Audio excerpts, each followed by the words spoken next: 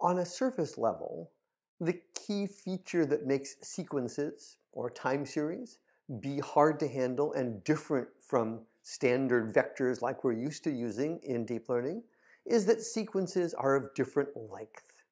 Sentences have more or fewer words or characters. Utterances, dictations to a phone can be of different lengths, time series. So all these sequences come of different lengths, but our fundamental deep learning architectures expect something of a fixed length. And we're going to have to deal with that if we want to handle time series. And there are, in fact, a number of ways to do that, right? So we need to take something like a sequence of words, convert it to some input which is of a fixed length, so we can put it into a standard deep learning architecture like we know. There are 5 main ways to do that, which we're going to walk through quickly. Truncation, bag of words, embeddings, convolution, and then what we'll mostly cover, recurrence. Let me walk through each of these one by one, because they're all simple, but super useful. Well, recurrence is sort of tricky, but the other ones are simple. So one version says I've got a set of sequences like A, B, C, A, C, A. These are character sequences rather than word sequences, but it doesn't matter. If we wanted to make them have a fixed length, all be of length 4, we could just simply take ones that are too long and truncate them. So here I've kept the first 4 letters, first 4 words of this A, B, C, A. I could have kept the last 4. You can truncate the end or truncate the beginning. Often with text, say with tweets, you truncate and keep the beginning. Oh, but tweets are nice because they're fixed length. Yay. Or some are too short. The second line, C, D, D, too short. We could pad it with some special padding character. Here I used a 0, C, D, D, 0. Once I've done this, I now have 4 observations, 4 sequences. All sequences are the same length because we truncated or we padded. Seems embarrassing as a way to do things, but it works actually sort of embarrassingly well. Second method, classic method used in natural language processing, is to have what's called a bag of words, or here you could think a bag of characters. If I have only 26 characters, or only 100,000 words, I can just count how often each word or each character shows up in the sequence. In this original sequence here, there are 3 A's, A. There is 1 B, there are 2 C's, and there's 0 of everything else. So I now have a 26-dimensional embedding, I could call it, vector representation that captures how often each word. The second sequence, 0 A's, 0 B's, 1 C, 2 D's.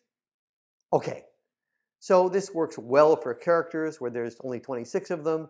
Doesn't work so well for English words or Chinese characters where there are tens of thousands or hundreds of thousands of them.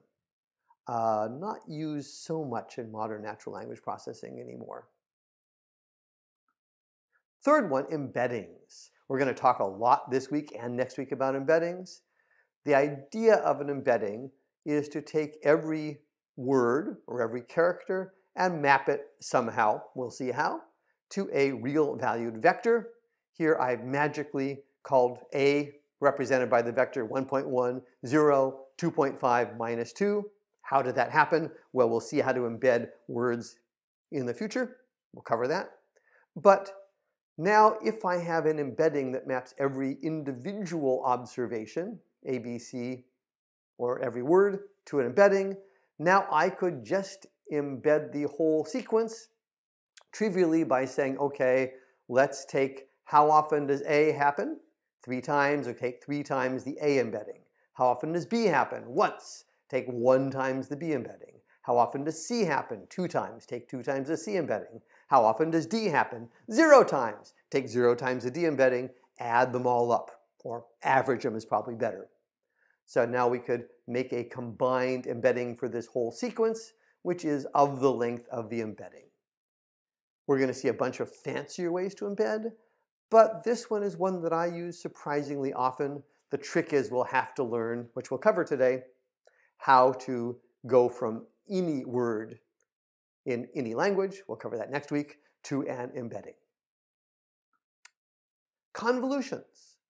We could also take this sequence as being a sequence of local pieces.